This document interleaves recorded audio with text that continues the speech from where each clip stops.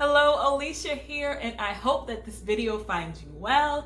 I am the creator of Boudoir for Black Women. So before we get started, I actually want to ask you for just a small favor. I want to ask you to subscribe to this channel.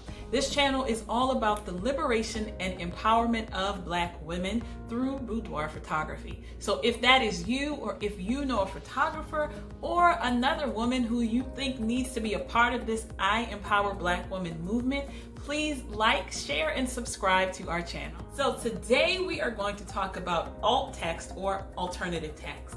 Alt text is extremely important because it tells the viewer, based on your website or on Instagram, what they're actually looking at, what is the context of your image and the nature of your image.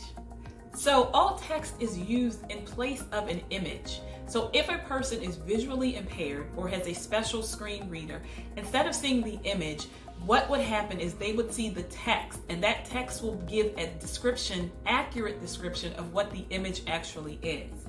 Now, Instagram has been using this since 2018. The reason why I'm doing this video is because it is important that you actually are using alt text, not only on your website or your blog, but also within Instagram. Now, Instagram already does this with their AI technology. Instagram uses an image recognition technology in order to actually tell the person viewing your image exactly what is there. Now, you can circumvent this by actually putting your own information in.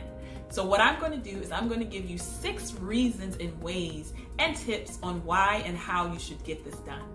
Number 1, you only have 100 characters, so keep it short and sweet. Number 2, only write what is important. You want to write what you want the viewer to remember. Number 3, explain exactly what is in the image. So if you have an image of a couple smiling, then put just that, a couple smiling. If you are using keywords, make sure that you're putting the keyword in the text.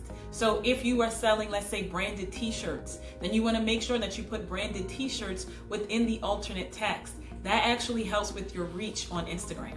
Number 5, if you have quotes, make sure that you put the quote in the actual alternative text.